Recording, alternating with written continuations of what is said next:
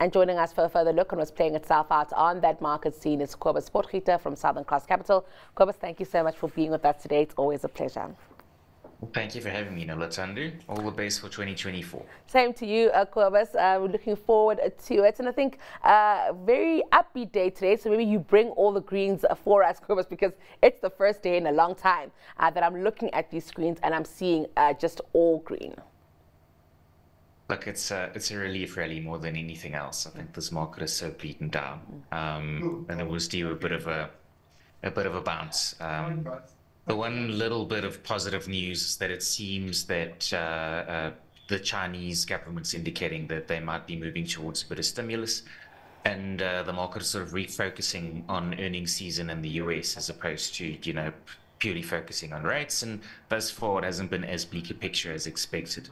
So I think it's sort of a pause and see from this. The market seems to think it has sold off sufficiently up to now. Also, what we're seeing is a bit of strengthening from the rand, maybe breaching that $19 to the mark again. And I'm keen to get your thoughts on that and what's happened with the rand. It's not quite the strengthening we're looking for. I think we're certainly looking for more. But I think at this point, Cobus will take it. Yes, the rand's quite cheap. And again, that was, effectively down to this rates expectation tapering. Every Reserve Bank member, or excuse me, Fed member and his mother was telling us to not expect cuts too aggressively. And what happens then is the dollar strengthens significantly off the back of that expectation that interest rate differential won't be as attractive as it's going to be. So why would you pursue the carry in South Africa when you can get 4%, 5% short-term rates in the US itself for the next couple of years? So I think as sort of a lot of this weakening was just a knee-jerk there, and I don't think we had any particular focused systemic issue or negative news. Any uncertainty around elections and the like, that's still somewhat, that was already in the price. And ultimately, I think we were just exposed to what's happening out there in the world as opposed to the sentiment, locally. And some of that's just tapering off and selling back a bit today. And again, relief really more than anything else. I know markets are forward-looking, Cobus, and I'm wondering if markets have tried to really get ahead of themselves in terms of this interest rate cut story. It's such a risky environment throughout the globe. We don't know what will happen in the Middle East, and I'm wondering if that is something that has been adequately priced into date, that situation could really change the inflation trajectory globally, and these interest rate cuts would have to be delayed even further than what we currently anticipate. That's a very difficult one. The market, certainly in terms of the current pricing, doesn't believe that that's a likely scenario.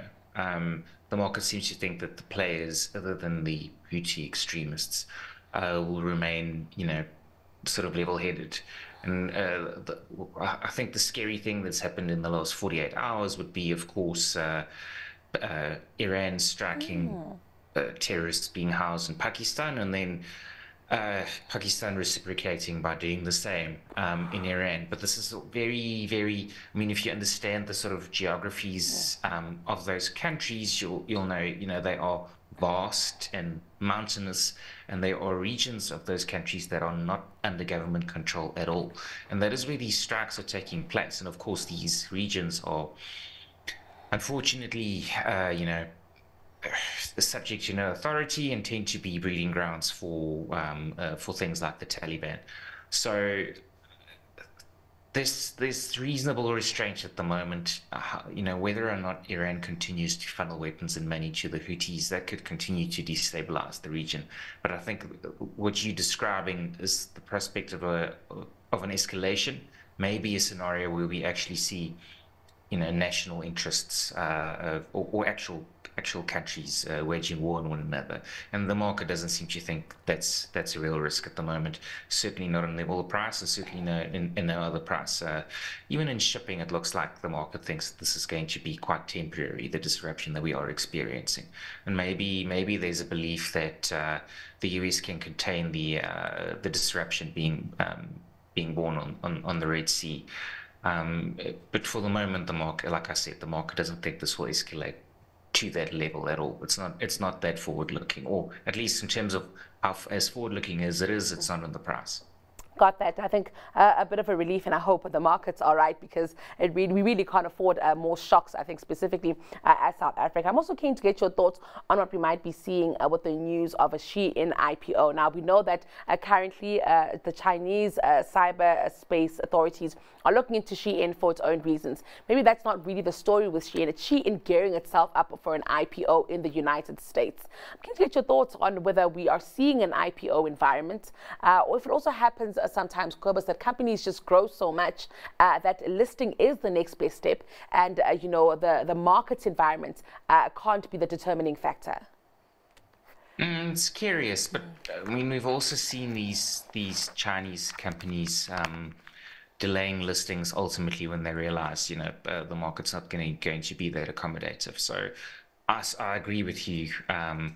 Management tends to be tactical in terms of how they time these things, and now certainly is not the time. There's a lot of uncertainty, and the ratings are pulling back. And I think, look, we're just at that stage in the cycle. Seeing the Motus performance update this morning, increasing revenue but decreasing earnings by 25 or between 20 and 30%. We at that stage where the enduring high rates are starting to squeeze, and it's starting to weigh on sentiment. So there's some argument to be made if you're in an environment with total secular growth to pursue this, but ultimately they do pursue this as sort of a marketing exercise. The onshore listing, they don't really need the capital. So why do this in an environment where you're not going to get that shiny, polished launch? That I don't fully understand. I'll also ask you then about Richemont and the news coming out of there. It looks like it's been a better one for Richemont. Richemont had a beating a bit at the end of 2023, but I think with these numbers out, markets may be able to invest back into the stock. Yeah, it's rallied near 10%. And I guess one should mention that this doesn't look like the most stellar set of results, but we had the likes of Burberry and a couple of other luxury consumer brands reporting in the last 2 weeks and showing very, very depressing numbers. So them coming out and something that's displaying something that's slightly ahead of expectations, and then very particular, the jewelry masonry segment did very, very well, way ahead of expectations, and most of it was driven by China and Hong Kong. They had in excess of 25% constant currency growth in those regions, which is, of course, where a lot of the pain was coming from and where a lot of the growth was coming from in the previous heydays for these luxury consumer goods stocks. So, I mean, one must mention more than half of their earnings do come from jewelry. And the balance mostly comes from these luxury watches. That market is still very suppressed. They saw less than 3% growth in that market globally. Of course, there was a bit of a hype during, again, the low rates phase, and these watches were all the rage, and the price increases being pushed through on these watches were incredible. And that the company managed to maintain those volumes as they were increasing prices so aggressively, and suddenly that trend sort of turned around, and they saw a decline in volumes. But being reasonably defensive was seen by the market as a positive outcome, and most of the analysts before the market opened actually thought that this was an okay statement, and then it rallies almost 10%. So it shows you that against this backdrop of underperforming luxury stocks, this is a very good result, and the market likes it. Welcome. That's all we have time for today. Thank you so much for your time, and I know we'll catch up again soon. Enjoy the rest of your day. Cool. Fantastic. That was Cobus Potgieter from Southern Cross Capital.